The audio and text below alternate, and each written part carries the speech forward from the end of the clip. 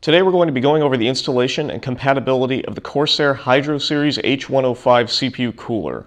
Inside the box you'll find everything you need to install the H105.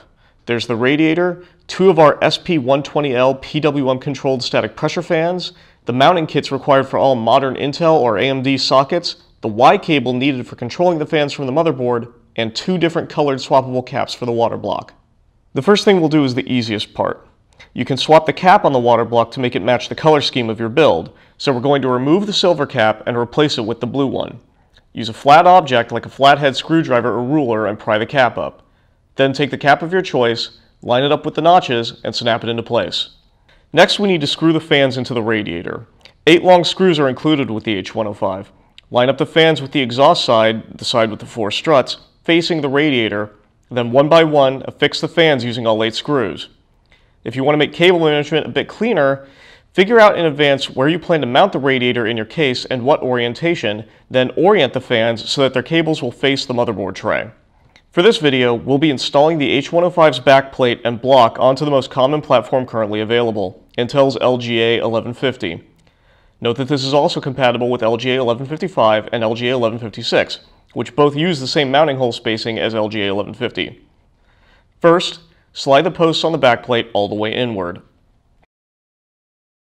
Next, line up the mounting posts with the 4 holes around the rear of the processor socket and press them into place. It may take a little bit of shimmying, but it will fit.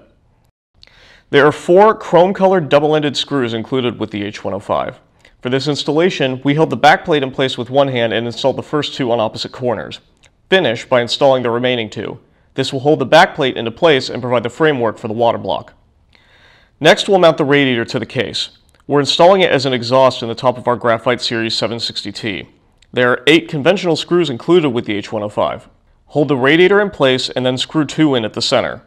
From there, the radiator should be able to hang without your support, so you can easily screw in the remaining 6.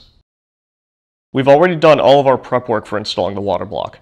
The H105 comes with thermal material pre-applied to the cold plate, so just remove the cap and then slide the block down on the posts.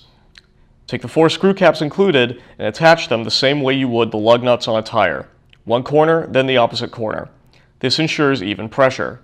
Finally, we want to make sure everything is connected. The cable on the water block is used to power the pump and should always be running at full power if possible, so attach it to one of the system or chassis fan headers on the motherboard. Then connect the 2 radiator fans to the included Y cable and plug that cable into the CPU fan header on the motherboard. Your H105 is installed. The H105's unique profile makes it an excellent option for eking extra CPU cooling performance out of cases that don't include mounts for 280mm radiators, but it can present compatibility issues of its own. Ensure your case has at least 63mm of clearance above the motherboard. The following Corsair cases are compatible with the H105.